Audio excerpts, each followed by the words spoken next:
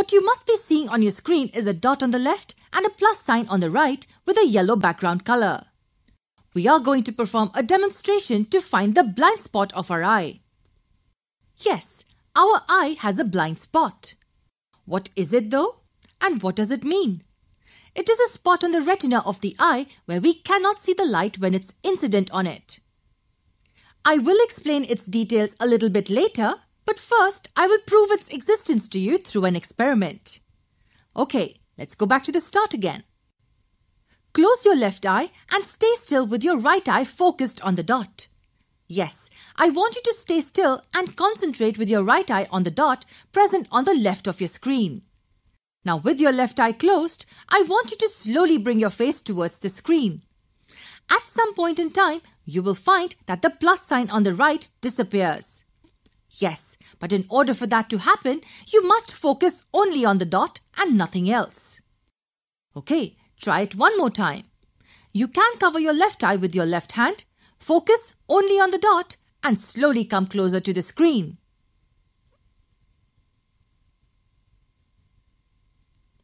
Did you find the plus sign disappearing at some point? I'm sure you did. You can try it again.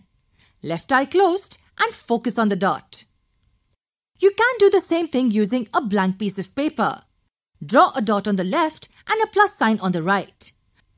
Make sure that there is nothing else written or drawn on the paper. Hold the paper at arm's length with one hand, preferably the right one.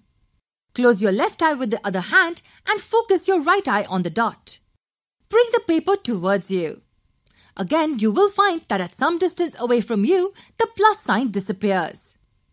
At this distance, it will seem to you that there is no plus sign present. This distance is different for different people. And the other image disappears only at a particular distance. If you go closer, you will see the blurred version of the other image. And yes, even if you close your right eye and focus on the plus sign while coming closer, you will see that the dot will disappear. So next, let's get into the details of this and see how and why it happens. So there is a blind spot present in the eye. We have already discussed the structure of the human eye in our previous video. We note that the convex lens present in the eye focuses the light on the retina.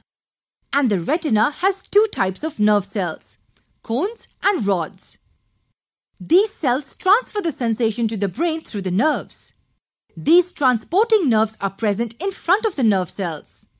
They are connected directly to the brain and hence they transfer the message to it. They go into the brain through this region. And this region is called the blind spot. The junction of the retina and the optic nerve is called the blind spot.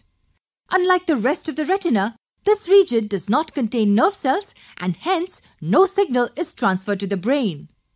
The reason that we are not able to see the plus sign from the right eye at some distance is because at this distance, the lens in the eye focuses the light in this region. And since there are no nerve cells present in this region, no message reaches the brain. And that's why they say that every person is partially blind. It's because every eye has this blind spot. There is another interesting thing about the human eye that you got to know. And that is, any picture persists in the eye for about 1/10 to 1/15 of a second. That's right. It means that the brain retains the impression of that light for approximately 1/15 of a second after the source of that light is removed. That is very little time. This is referred to as the persistence of vision. And let me explain this in detail. I have many different images with me. Here's the first one, the second one, the third one, and the fourth one, and so on. There are many such different images. Now let me take you back to the first image. Let me show you successive images slowly. I will show you one image per second. Yes, this is how it will look. Now let me show you successive images at a rate of 2 images per second. This is how it looks.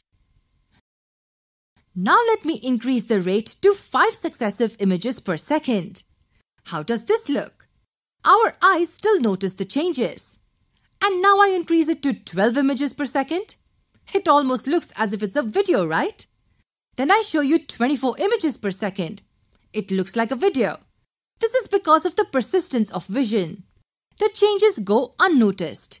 They appear to be one continuous thing. When the images are flashed at a rate faster than 15 per second, the eye perceives the object as moving. The movies that we see also use this property of our eyes called the persistence of vision. What we see is nothing but still images shown to our eyes at a rate faster than 15 images per second. Usually, this rate is 24 images per second. However, recent movies have gone up to 48 images per second. Imagine 48 images shown to your eyes in just 1 second. The eye is such an important sense organ in humans, so it is necessary that we must take care of it. Just like any other part of our body, our eyes can also get damaged.